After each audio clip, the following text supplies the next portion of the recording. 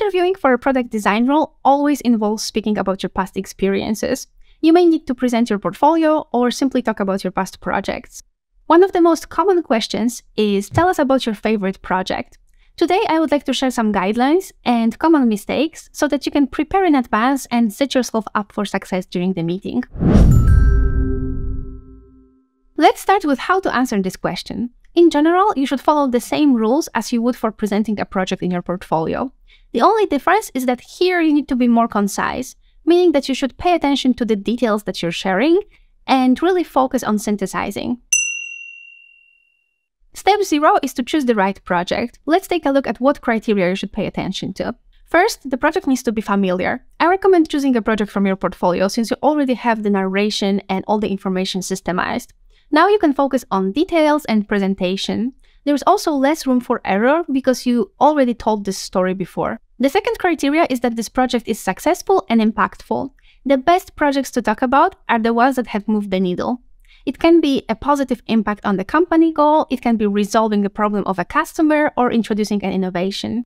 And the third criteria is that it follows the right process.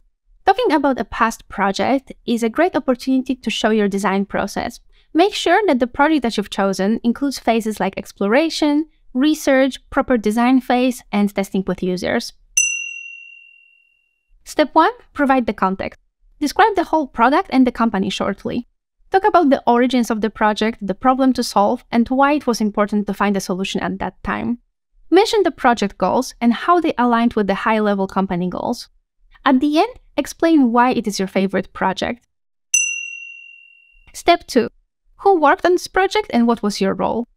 Introduce your team. Talk about the roles and the number of people engaged. Mention who led this project and how you helped them.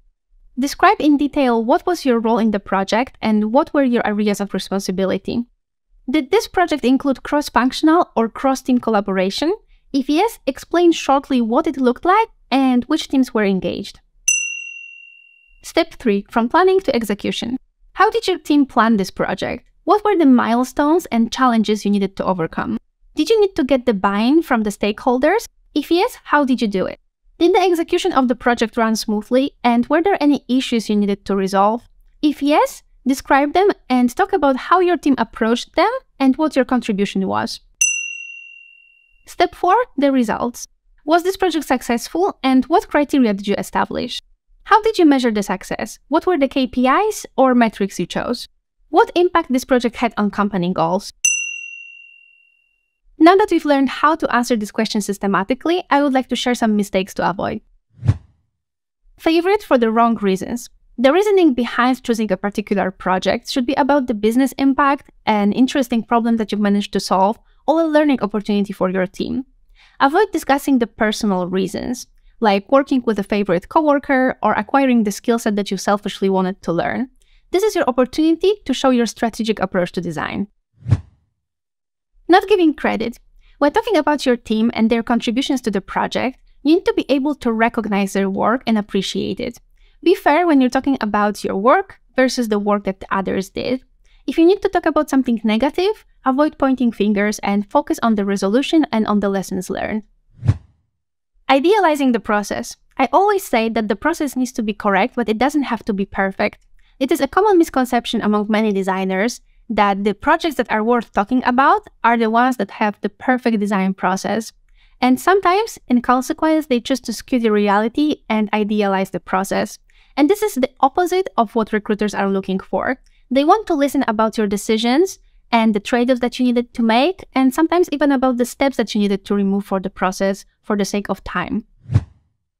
Skipping the learnings. Usually, talking about the lessons learned comes naturally to us when we're discussing the failures, but we tend to forget about this detail when talking about the successful projects, and it's a mistake.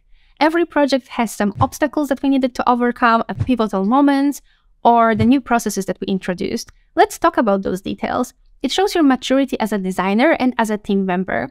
It's important to include the root cause of the problem and how you've managed to prevent it from happening in the future. Now it's time to put what we've learned into practice. Today's challenge is to prepare your answer for the interview question, tell us about your favorite project. Follow the guidelines I've discussed today and don't forget to share your work with others in the comments. Thank you for watching this video. You can subscribe to my channel for more product design related content or join my course Product Designer's Guide to Getting Hired and prepare for the interview process with me.